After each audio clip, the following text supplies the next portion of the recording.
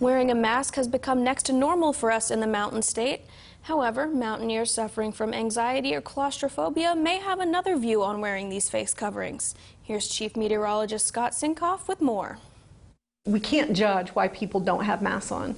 Individuals who have anxiety and claustrophobia may have trouble wearing face coverings in public during the COVID-19 pandemic for reasons unbeknownst to onlookers. There are reasons that people do have some types of anxiety, or maybe they've had a traumatic event in their life where they've had a hand placed over their mouth and maybe, attacked in some manner that does cause some extreme social distress for them. Brenda Conch, the Director of Education and Patient Care at United Hospital Center in Bridgeport, says that if you are uncomfortable going out with your mask on, there are a few steps to take while still being safe.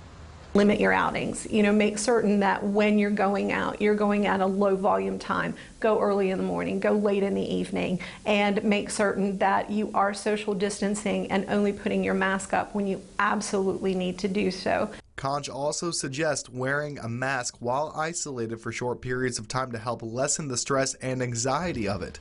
This, she says, will help a person get used to the face covering. Sometimes it's good to just kind of put it on for a few minutes to kind of acclimate to it, but knowing that you can take it off whenever it gets too much for you. You can go ahead and pull that off, and as opposed to doing that in the middle of a store when you would feel like, I can't take it off, and that's going to increase that anxiety. Reporting in Bridgeport, I'm Scott Sinkoff, 12 News.